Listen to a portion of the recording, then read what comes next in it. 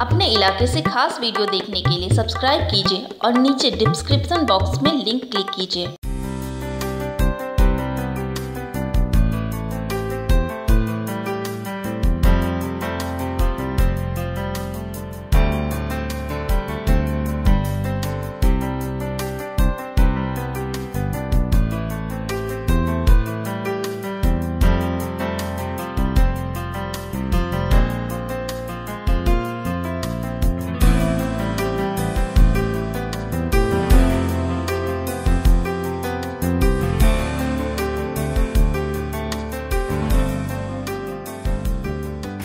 Pure hand work, ठीक है जी।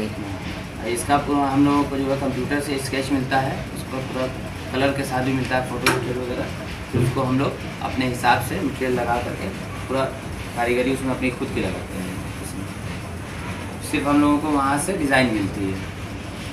और अच्छा डिज़ाइन में भी ये डिज़ाइन आपको मिला है? जी हाँ, डिज़ाइन जो मिलती है कुछ भी मिलती है तो डिज़ाइन के बाद जो भी है वो दिमाग हम लोग लगाते हैं, अपनी कारीगरी का खुद लगाते हैं बस। आप इस समय क्या बना रहे हो?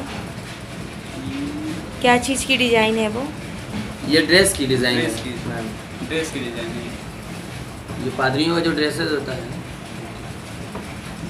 ये जितना काम देख रहे हैं ना मैम, सब सारा वही फादर लोग का है।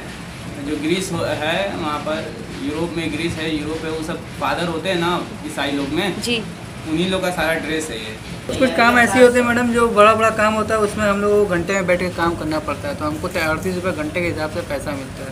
38 रुपये घंटे के? हाँ जी मैडम। और कुछ काम ऐसा होता है जिसका टाइमली फिट रहता है, उसका मजदूरी फिक्स रहता है, तो उसको हम लोग अगर देर में सिलते हैं तो उसका पैसा हमको देर में मिलता है। जैसे ये देखिए, इसका मजदूरी टाइमली फिक्स है, ये 700 कितना बताएं भाई, क्या 740 रुपये का है। अगर ये 3 दिन में होता है तो उस 380 के हिसाब से मैडम हम लोगों की मजदूरी 1140 रुपये होगी। लेकिन ये 3 दिन में हम लोग सिलेंगे, लेकिन 740 रुपये ही होगी। इसमें भी हम लोगों का पैसा मर जाता है मैडम।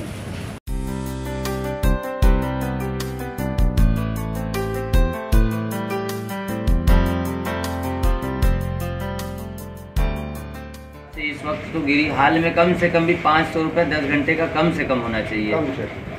आज एक लेबर जो होता है, जो लेबर का काम करता है, राजमिस्त्री जो होते हैं, तो उनका हमसे बेहतर है वो 500 रुपये ले लेते हैं और उनकी 8 घंटे की ड्यूटी होती है।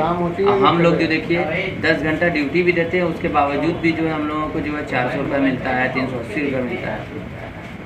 और इसमें सबसे पहली चीज़ ये है कि हम लोगों की आँख जहाँ गई बस हम लोग कोई काम के नहीं है, क्योंकि हम लोग पूरा का पूरा डिपेंड करता है हम लोगों की आँख पे। जितनी भी कारीगरी हम लोगों की है सब आँख पे डिपेंड करती है।